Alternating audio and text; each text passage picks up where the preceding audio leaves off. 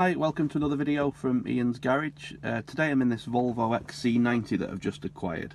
This is the first of 3 short videos I'm going to do on this Volvo.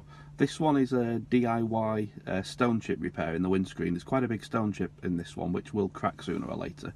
So rather than paying for a new windscreen or paying the insurance excess on one, I'm going to do a DIY repair, which is very cheap and very easy. The second video will be uploaded shortly after this one is deep scratch repair on the bodywork. This has been scraped on the side by the previous driver. It's got some deep scratches, but there's a cheap and easy way to repair that. It won't be perfect, but it'll be a good job for just a few pounds. And the third video will just be my kind of personal opinion review of whether or not you should buy a Volvo XC90. Even if I didn't mention that this was a Volvo I was doing the windscreen repair on, you'd have guessed if you'd have seen this. It's got the Volvo driver's obligatory National Trust membership sticker in the windscreen. What is it with Volvo drivers and the National Trust? I wouldn't be surprised if I find a few hearing aids and pairs of reading glasses down the seats as well. I can see the appeal of Volvos to elderly couples. A man can drive home from hospital in relative comfort following his hip and knee replacement, and it's also nice and high up, this XC90, so when he picks his wife up from the hair salon every Wednesday after a blue rinse, it's easy for her to get in and out. Blue rinse day was Monday, by the way, but he actually only remembered on Wednesday that he dropped her off at the salon. But at least she can get in comfort and drive home with some nice heated leather seats. Back to the windscreen repair. I've got this rather large stone chip here in the glass. It's not yet cracked, but it will do soon. I'll get some cold weather or go over a bump too hard and that'll probably crack. I don't think it's an MOT failure where it is, because it's not in direct view of the driver, but it'll definitely crack sooner or later, and then it would be an MOT fail. The new screen would be quite expensive. I think this one's got a heated screen, so it's probably 300 or 400 quid for a new windscreen. And even if I did it on the insurance, the excess is probably 90 or 100 quid anyway. So I bought this very cheap windscreen repair kit. It's £15 in the car spares shop. You can get these for about 8 or 9 quid online, but I just picked this up for convenience locally for £15, and I'll show you how easy it is to repair the stone chip. So this is what comes in the repair kit. Got a razor blade. I'll show you what that's for in a moment. Got these suction pads. This goes on the outside of the windscreen with the centre hole directly over the chip in the windscreen. Get this resin that sets hard, these curing strips that are put on temporarily and removed after it's set, and this which screws into the top of there and pushes the resin into the crack. Here's the crack, here's the chip from the outside.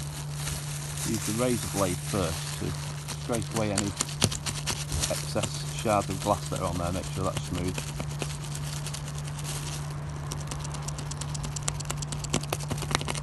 Only on the actual crack itself, otherwise you scratch the rest of the glass that's not damaged.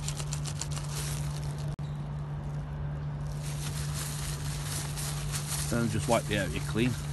Smooth now, there's no excess glass on there, no shards of glass. Right, I've placed these 4 suction pads there. The chip is directly under here in the middle of here, and I've cut the top off this resin. Right, and I've squeezed about 5 or 6 drops of this resin through the centre. It's gone into the chip on the windscreen, and then this has been tightened. You turn it clockwise and it's tightened, so it's putting pressure on the resin and pushing it into the chip and into any cracks in there. And you leave that for 3 or 4 minutes to set. There are a few drips of resin that's come out here, but that'll just scrape off with the razor blade afterwards when it's set. So we're going to leave that for a few minutes. There it is from the inside. That resin's just running into the cracks now. Got the pressure on with that like plastic bolt I've screwed down. And that's going to stay there to set for 4 or 5 minutes. Right, a few minutes have passed. I've removed the suction pads and taken the pressure off with that plastic bolt, and I've just placed over it one of these plastic curing strips. That just stays there, it doesn't stick, it just places on top, and then I need to park the car in either warm or direct sunlight and leave it to set properly now for another 5 or 6 minutes. Right, so I'm parked in sunlight for 5 or 10 minutes now while that sets, and then I'll remove that see-through curing strip, and I'll use the razor blade once more then just to remove any dry residue from there. In the meantime, I'll show you what this next video is going to be for the deep scratch repair on this same car. So there's the scratches on this car. They are quite deep, they haven't dented the bodywork, so no bodywork needs pulling out, but they are deep scratches. and there'll be a separate video shortly after this one, just show you how I repair that. As like I said before, it's not going to be a perfect job, but this car's quite a few years old now, and it's going to be a very good job for just a few pounds. This is just before I use the razor blade to remove all the dry resin. Now I've removed that curing strip.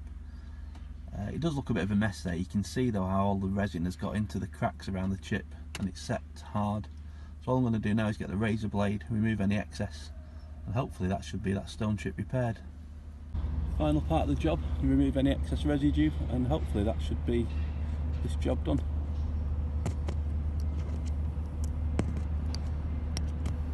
And now I've finished. From the inside, the stone chip is still clearly visible, but I don't know if you can tell on camera, I can see how all those cracks and the initial kind of hole in the middle where a stone or something has hit it has been filled. So I think that's solid now, and the stone chip's there, but it's not like it was, and I don't think that'll crack. I think that's quite safe now.